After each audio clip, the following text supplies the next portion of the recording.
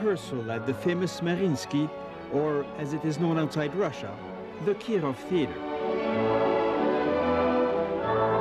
Dancers are working on the long-awaited new production of the Nutcracker. The Bolshoi in Moscow may be more widely known, but St. Petersburg's Kirov is considered the Mecca of Russian ballet.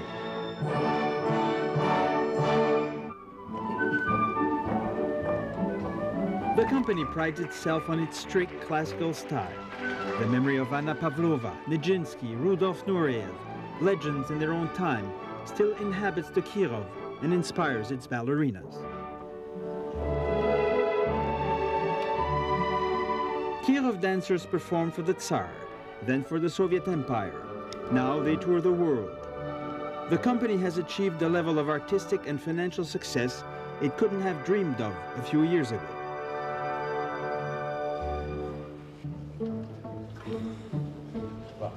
Gergiev is not only the Kirov's artistic director, he's first and foremost a world-class conductor, known for his vibrant and original interpretations of the Russian classics. He can be in St. Petersburg one day, performing in Rome the next, and then fly to New York to raise money for the Kirov. Somehow, he keeps it all together. We have to be international, and we have to remain a strong national institution. The years following the collapse of communism were hard ones for Russia's cultural institutions. Public funding dried up, and there was no private money. Like most of Russia itself, the Kirov was desperate. So it took a chance on Gergiev, a young conductor then only in his 30s. But with his charisma and ability to forge contacts with Western partners, he turned out to be just the man for the job.